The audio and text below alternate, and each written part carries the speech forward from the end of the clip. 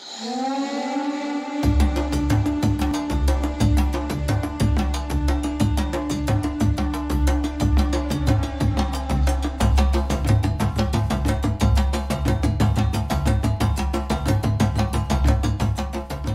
guys, thanks so much for joining us today. As we study, we're going to be looking at actually Numbers, the last half of Numbers 28 and also all of Numbers 29. I wanted to make this into one video. Last week we looked at the beginning of Numbers 28 and we discussed burnt offerings. So I would encourage you, if you didn't get a chance to watch that, that kind of sets the stage for what we're going to talk about on the rest of this video. But we discussed last week that Jesus is our burnt offering.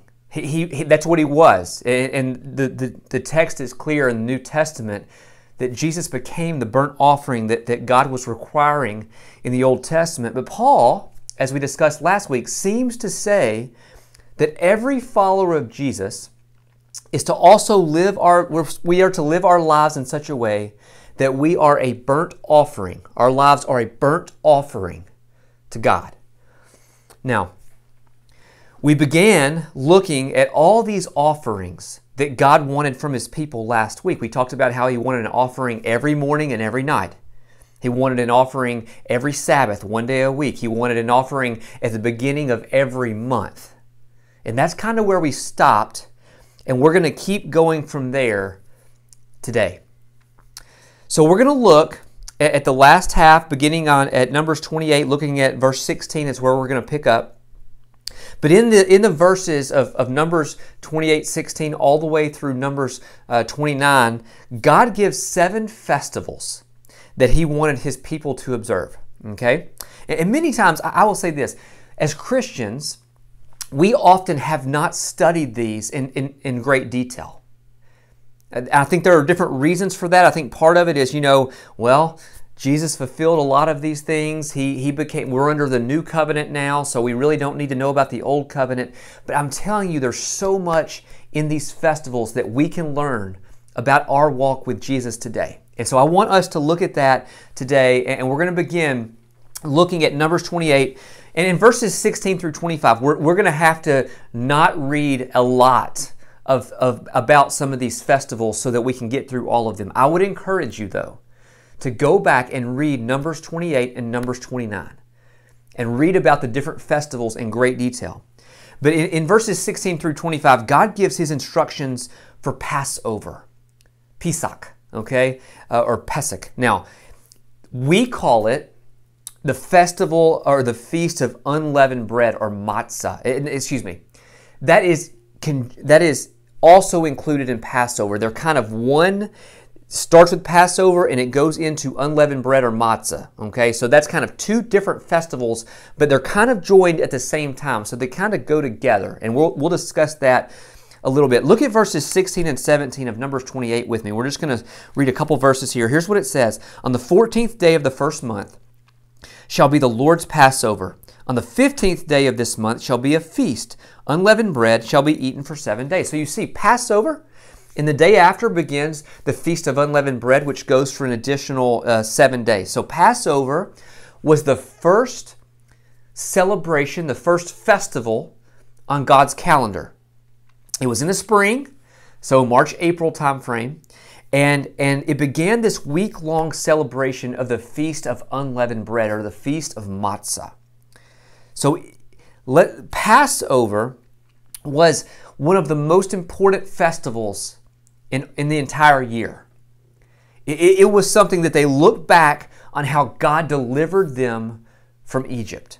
So, of course, that's why you had this unleavened bread. You didn't have time to prepare things. Let's go. So you had this unleavened bread. Now, for every day of the Feast of Unleavened Bread, all 7 days, the people would offer burnt offerings that were equivalent to what He had already prescribed as the once-a-month offerings. Every day for 7 days, that same offering essentially that He wanted for them to give Him once a month. He says, do that every single day for the Feast of Unleavened Bread. So at the end of this 8-day celebration of Passover and unleavened bread, understand 66 lambs were sacrificed, 14 bulls, 7 rams, 7 goats, 7.5 bushels of fine flour, over 25 gallons of olive oil, and 1/2 gallon of wine. So this is huge. God is saying, I want you to understand the importance. And because of that, I want you to offer all these things to me at Passover and unleavened bread. Now, I want you to keep in mind, Jesus' death, burial, and resurrection occurred during this Jewish celebration of Passover and unleavened bread. So Jesus fulfilled that Passover and unleavened bread sacrifice. The bread of life died as our unleavened bread. So therefore, in the Last Supper, Jesus tells his disciples to eat matzah, unleavened bread, in remembrance of me, he says. Every time you eat this, every time you gather, I want you to eat this, and I want you to do it to remember that I am your sacrifice of unleavened bread. You're remembering me as that sacrifice. So we are to remember that Jesus is our unleavened bread every time we take the Lord's Supper. That should be on our mind, that He came, He fulfilled this sacrifice so that we don't have to still go through this every year. He became our unleavened bread. Now, there is one festival that we read about in Leviticus 23, verses 9 through 14, if you want to go back, that really isn't pulled out in great detail here in Numbers 28 and 29. And the reason for that, as we discussed last week, Leviticus 23 tells the common person what to do on all of these festivals. But the standpoint of Numbers 28 and 29, God is saying this in a different way. He's telling the priests how they are to do their duty on these festivals. Well, they don't really have a big duty on Leviticus, the one in Leviticus 23. It's not so much about all these animals. So it's not included in the list. But it's the Feast of First Fruits, the spring first fruits that happens 2 days after Passover, it says in Leviticus 23. 2 days after Passover is the beginning of the barley harvest. It comes earlier in the year. The wheat harvest is later in the year. And so this is the first fruits celebration. It's a time to thank God for His goodness of bringing bread out of the earth. That's this barley harvest celebration of first fruits in the spring. So during the temple period, the high priest would come and he would take sheaves of barley and he would wave them in the air during this first fruit celebration as a way of saying, God, thank you so much for your bread out of the earth. And all of the barley that comes after this, we are thanking you in advance because we know you're going to come through, giving us life from the earth. That's what they were doing. Their prayer was this. We have records. Here's what their prayer was. Lord, God of Israel, thank you for the beginning of this year's harvest. We offer to you the first fruits of this year's harvest. Lord, accept the first fruits, the beginning and the best of the harvest. Oh Lord, accept us, your people, and please bring in the rest of the harvest. That's what they're saying on the Feast of First Fruits as they wave the barley. Paul says that Jesus is our first fruits. He fulfilled that offering. 1 Corinthians 15:20 says that Jesus was the first fruits of those who have fallen asleep. He is the first and best of the harvest. That's first fruits. He's the first and best. He is the model of what the rest of the harvest is supposed to look like. That's what Jesus is. Now, today, the day we call Resurrection Sunday, do you know what day it happened on? It happened on the Feast of First Fruits. He was raised as the first fruit of the harvest that's to come. So we continue our look at Numbers 28. In verses 26 to 31, we get to the God's instruction of the Feast of Weeks. Hebrew, Shavuot, Feast of Weeks. Today, we call it by its Greek name. It's the same festival, the same feast. It's just called by a different name. We call it Pentecost. The Hebrew name, though, is Shavuot. Now, it is the first fruits of the wheat harvest. You see the difference? There's a first fruits harvest we see in Leviticus 23, 2 days after Passover. That's the first fruits of the barley harvest. This, Shavuot, is 50 days after Passover. And it is the first fruit of the wheat harvest. Okay, that's the difference. So when you read about first fruits, you have to distinguish, is this the spring one, early in the year, this barley, or is this 50 days later, this the wheat first fruits? And this one now, in Numbers 28, is talking about the wheat first fruits. So in Leviticus 23, we read at this time, Shavuot, they were to make 2 loaves of bread and go back and wave them, just like we talked about with the barley, as their wave offering. Now, let me ask you a question. Do you think those loaves of bread were supposed to be made with or without leaven? If you're like me, you probably think, oh, God didn't want leaven. Leaven represents sin, so God probably told them to make it without leaven and wave it without leaven because He can't be around sin. That doesn't sound like Him. No, that's incorrect. It says specifically in Leviticus 23, they were to make their bread with leaven.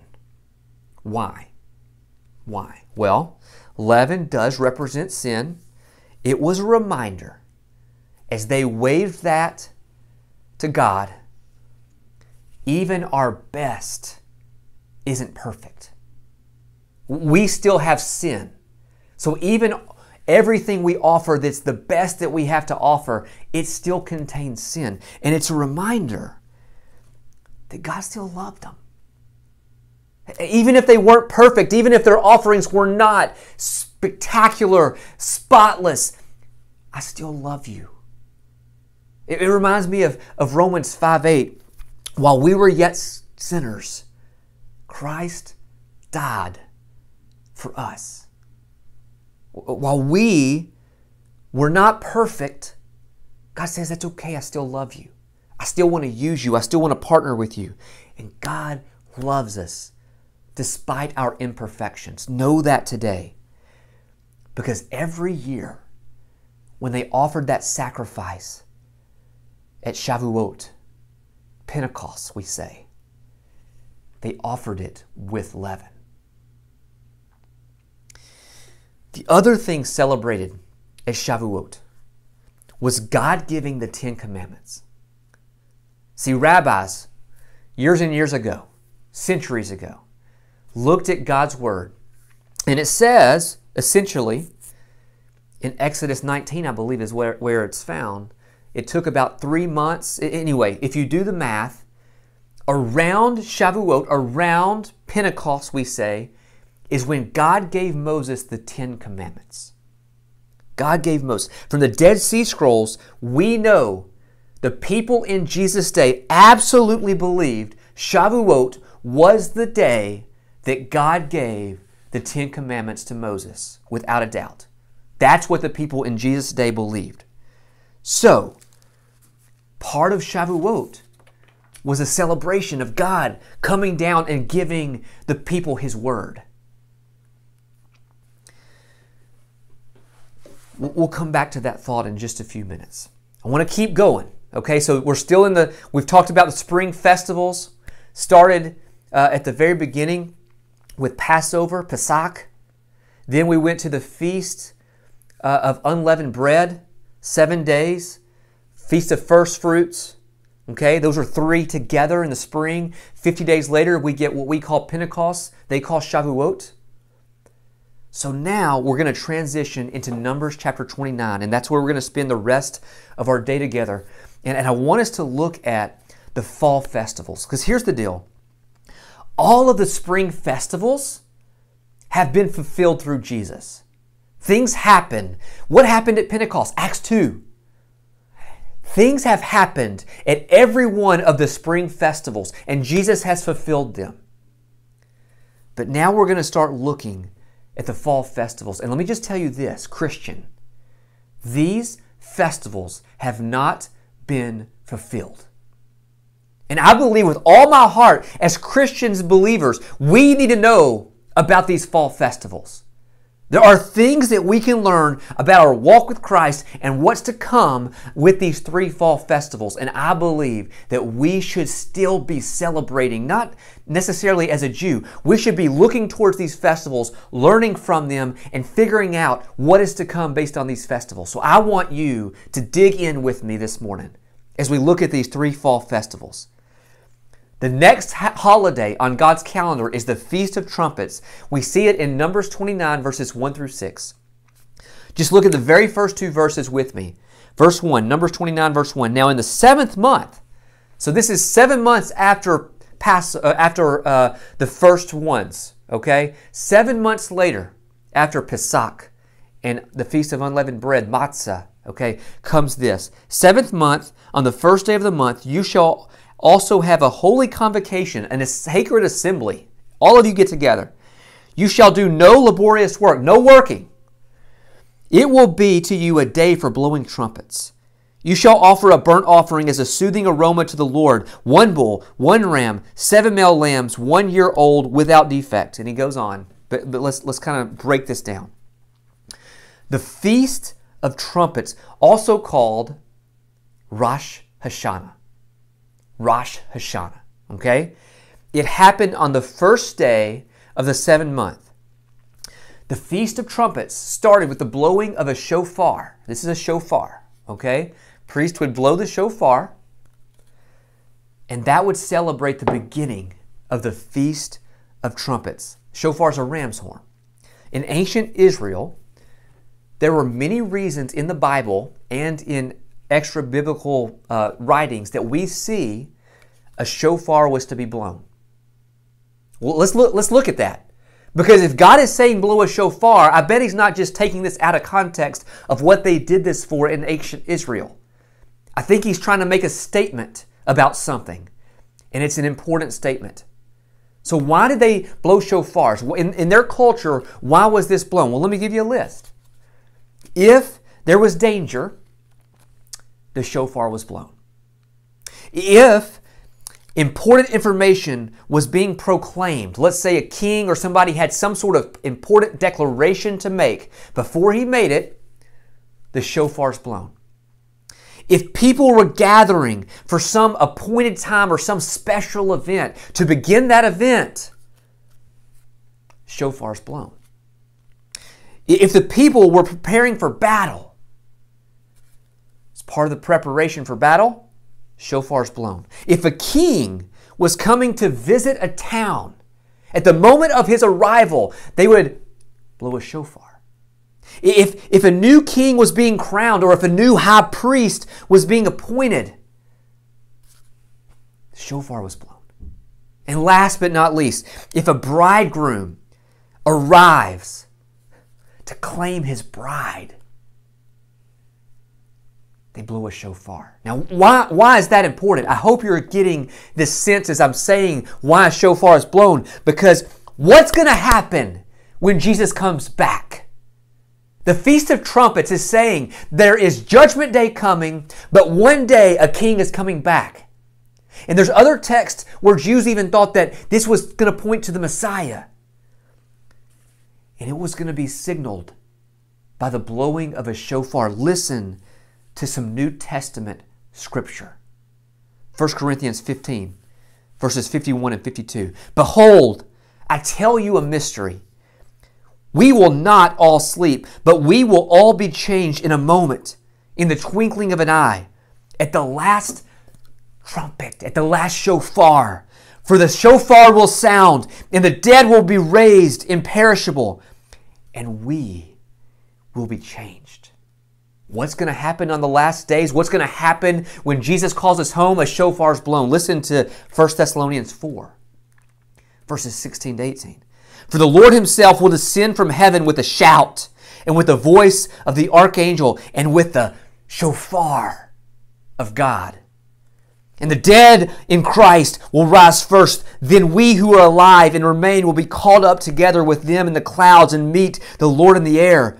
And so we shall always be with the Lord. Therefore, comfort one another with these words. There is a day coming, guys. Our King, our Messiah, our High Priest will come back. And on that day, a shofar is blown, because that's what happens when a king and a Messiah and a High Priest come. A shofar is blown. Listen to Matthew 24.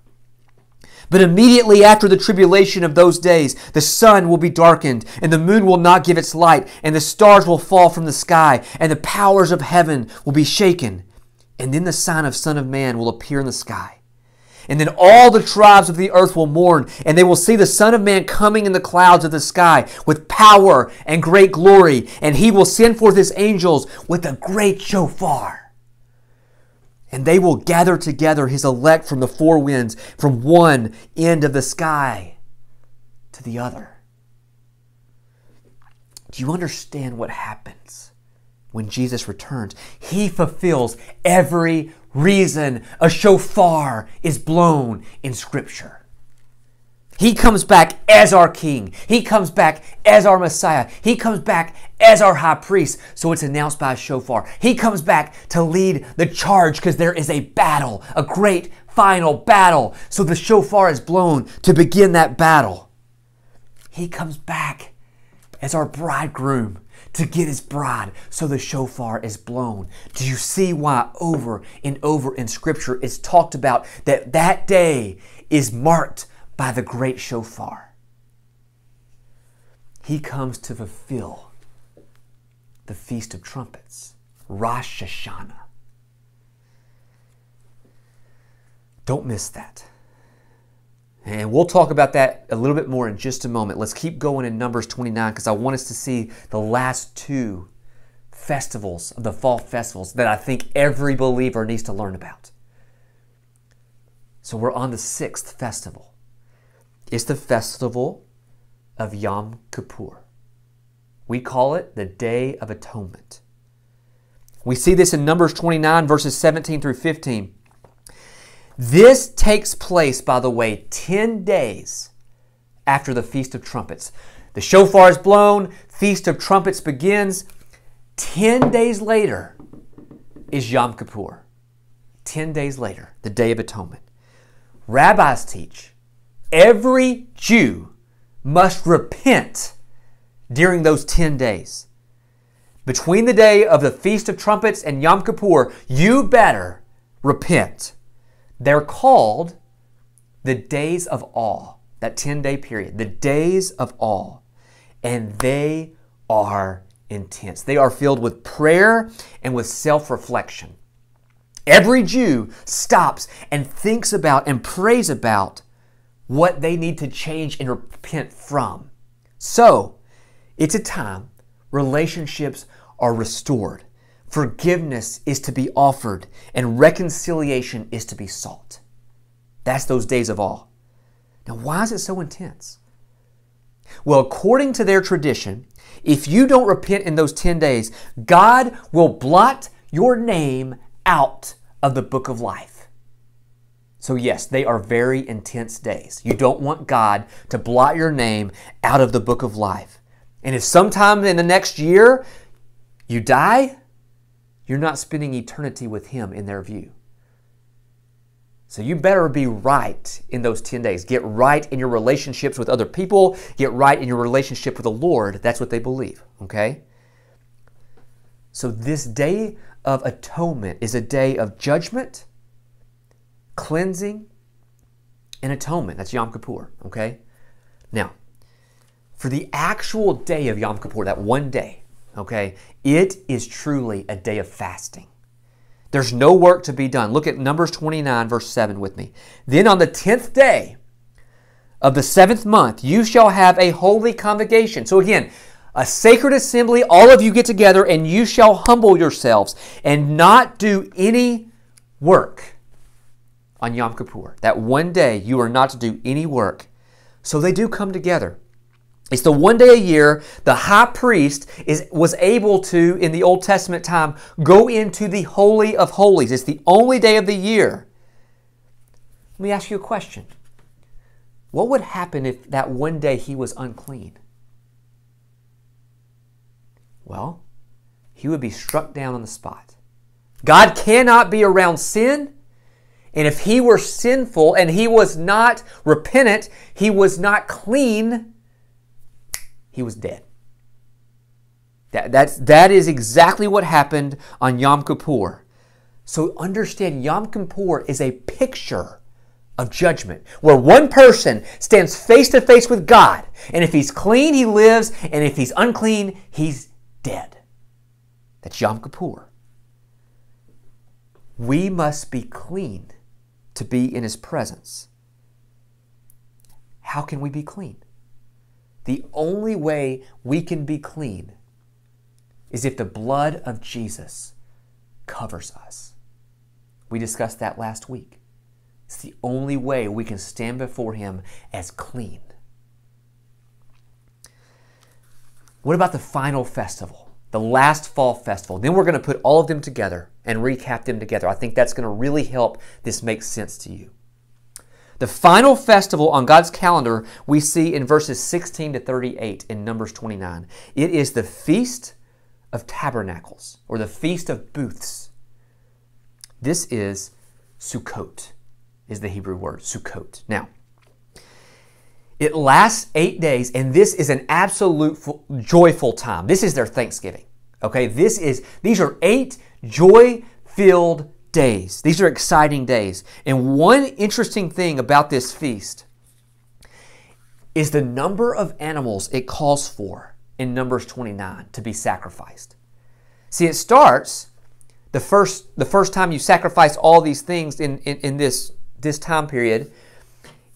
You sacrifice 12 young bulls, 2 rams, and 14 male lambs. Okay, and each day they would sacrifice one less. So the day after, it would be 11 young bulls.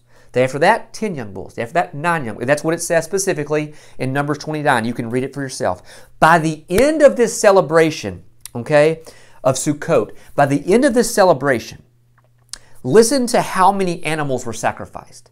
71 bulls, 15 rams, 122 lambs, all sacrificed as burnt offerings, fully, 100%, all sacrificed. That must be one special feast to God if he wants that many animals sacrificed.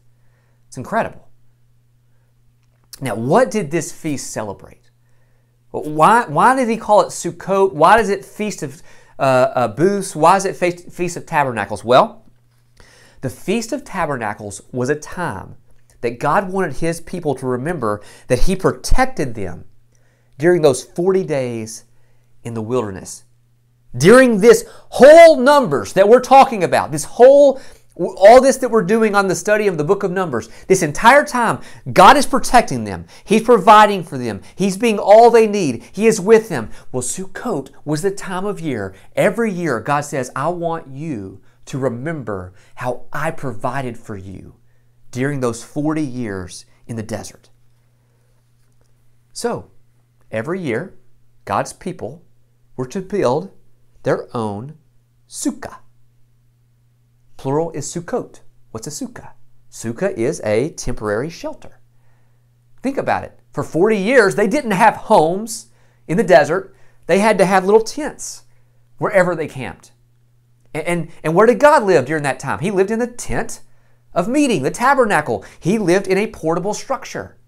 So every year, God says, I want you to build your own tents. You and your family stay outside, not in your homes, but in a sukkah, a tent, during this feast, during this celebration. And I want you to remember that I was with you. You had my presence, my protection, and my provision the 40 years in the desert. That's me. That's what I did for you. In Zechariah 14, we find that a day is coming.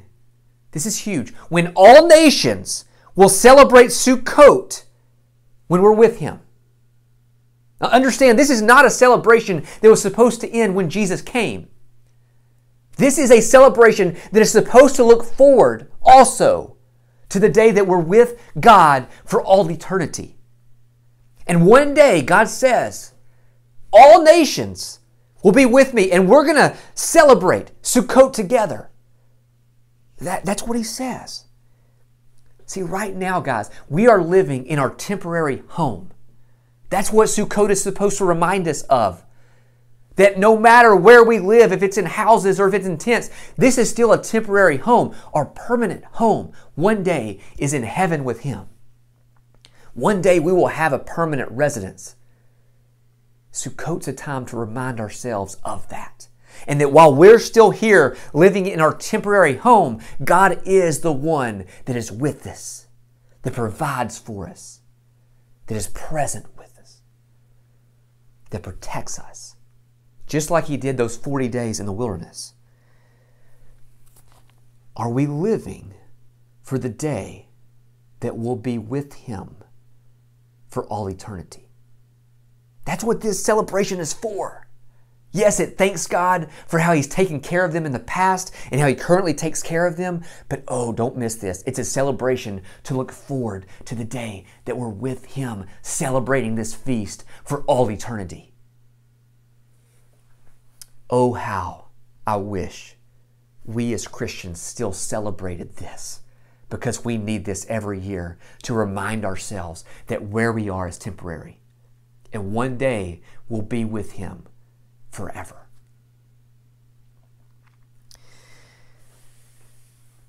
Numbers 28, we discussed that Numbers 28 and 29 were the priestly functions. I mentioned that earlier in the video too, but all told, listen to this. Every year, the priests would sacrifice 113 bulls, 32 rams, 1,086 lambs based on all these festivals in a year's time. That is incredible to me. They would sacrifice, they would give a ton of flour, 1,000 bottles of oil, and 1,000 bottles of wine. Now let me ask you, as I just read all that, which animal was sacrificed more than any other? It was the lamb. That's not accidental. It's no surprise. John the Baptist sees Jesus and he said, "Behold, the Lamb of God who takes away the sin of the world," in John 1. No wonder God wanted so many lambs sacrificed for sin. They pointed to Jesus, who was the perfect lamb.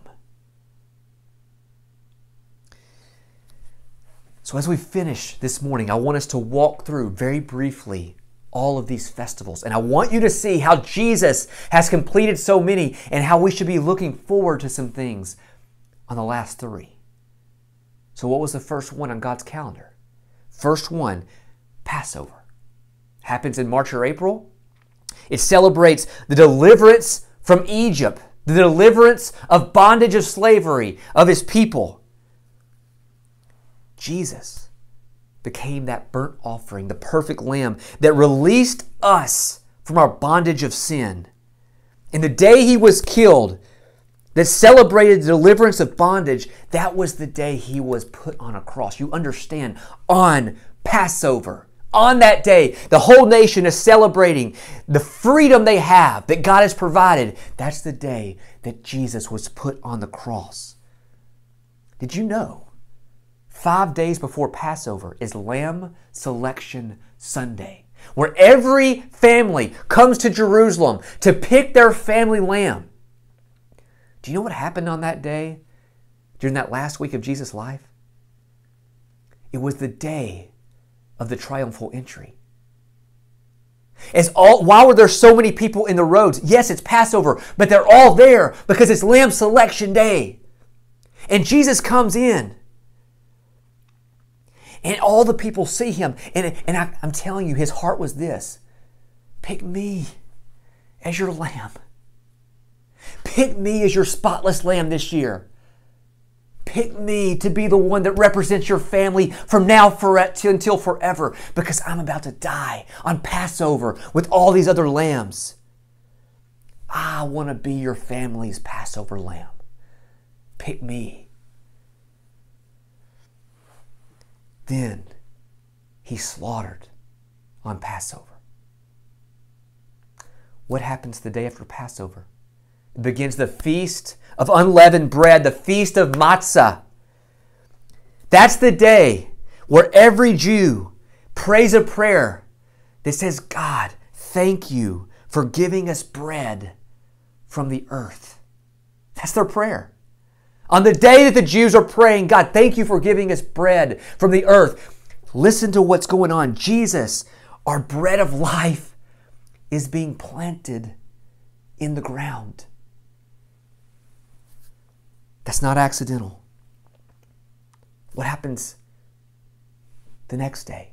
Well, that's the beginning of first fruits. 2 days after Passover. It's the beginning of first fruits. This is where the first fruits of the spring harvest were offered at the temple. As the high priest is waving those sheaves of barley at the temple, what was happening to Jesus? He was being raised from the dead. As our first fruits, 1 Corinthians 15 says. Oh, how incredible is that? What's the next festival? The Festival of Weeks, Shavuot. This happens 50 days later. Other name, Pentecost. This is the time that celebrates Moses coming down from Mount Sinai with the Ten Commandments. Remember what happened when Moses came down with the Ten Commandments? What were the people doing? They were worshiping a golden calf. And you remember the story. 3,000 people were struck down that day. Exodus 32:28. 3,000 people died the day that the law was given. On the very same day, during the year of Jesus' death, Acts 2:41 says that 3,000, about 3,000, direct reference back to the Old Testament, were saved. So don't miss this. On the day as people were celebrating the law, they were given the Holy Spirit, which released them from living under the law, so that we could, it says, live under the Spirit. Galatians 5:18. That all happened on the same day. Do you see how the first 4 festivals of God's calendar have already been fulfilled? Okay, let's talk about the last 3. Next, the Festival of Trumpets, Shofar. The Festival of Trumpets. This is awesome. This happens in September or October. The other name, Rosh Hashanah. Rosh Hashanah. This celebrates the beginning of the civil new year in Israel. A shofar is blown that announces a judgment day is coming. In 10 days is Yom Kippur. You better understand these days of awe are important. Get right with your relationship with other people. Get right with your relationship with God. This is important. This is Rosh Hashanah. On the day, one day, Jesus is going to return for his children. And you know what's going to mark that day? It's going to be a trumpet blast, a shofar blast. For the Lord himself will descend from heaven with a shout, and with the archangel's voice, and with the trumpet of God, and the dead in Christ will rise first. 1 Thessalonians 4:16.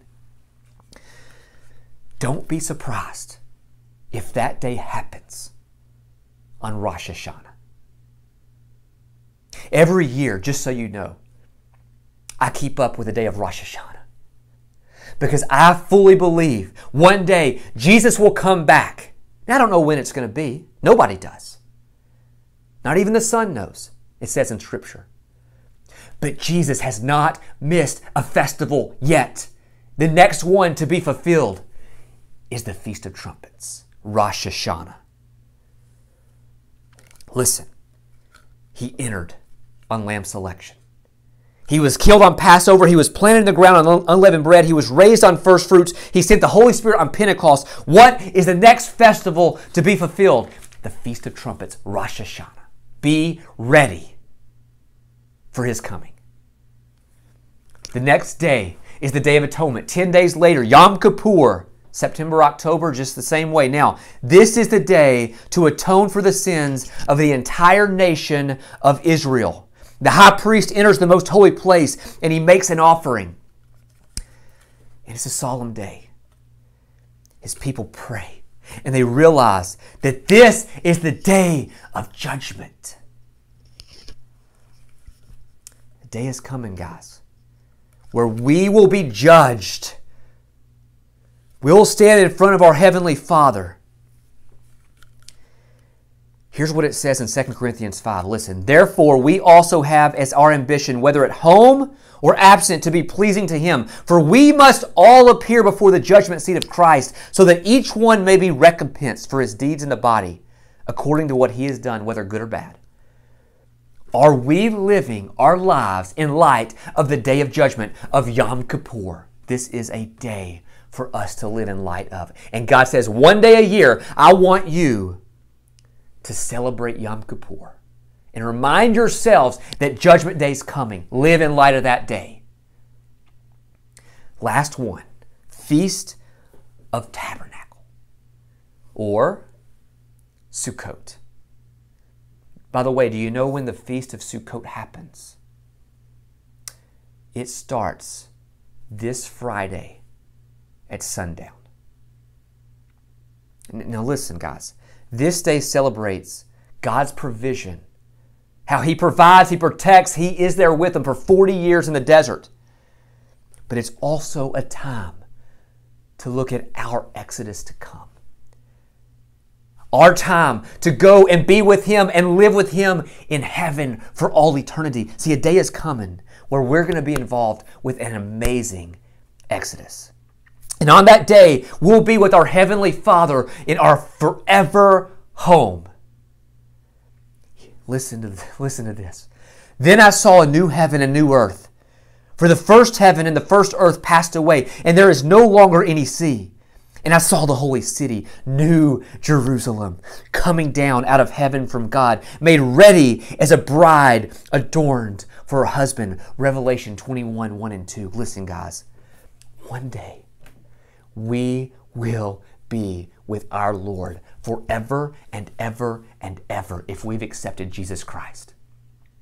And I fully believe that we, even today, should look forward to celebrating Sukkot every year because we're going to celebrate it one day with Him. It should be a time that would reflect that we're in a temporary home here. But one day we will be with Him forever. Don't live for today. Don't live for what you see on this earth. Guys, live for heaven. Live for our eternal home. Live for God's kingdom, not our own. That's what God's calling us to do. I'm asking you, learn from God's Word.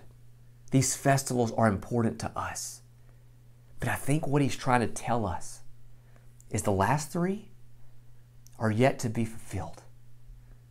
Oh, how we need a time to reflect on how there's a judgment day coming. And we need to get our lives straight and our relationships right with others, our relationships right with Him, because one day He's coming back. And on that day, it's too late. But oh, there is a day coming after that where we are with Him forever. Let's live for that day. Pray with me. God, I thank You so much that You are coming back one day. Help us, God, to live for that day. Help us not to be blinded by this world, to be blinded by the enemy who wants us to live for this world. No, God, help us to live for You and Your kingdom and what's in store. Oh, God, I look forward to that so much. You are so good. It's in Jesus' name we pray. Amen. Guys, thank you so much for watching. I always invite you to comment on these videos if you have questions. If there's anything I can do to help you understand this better, I will. But I just thank you for watching, and I am praying for you, for this to be more than a lesson, for you to love God's Word, to want to dig in, and to live it out. See you later.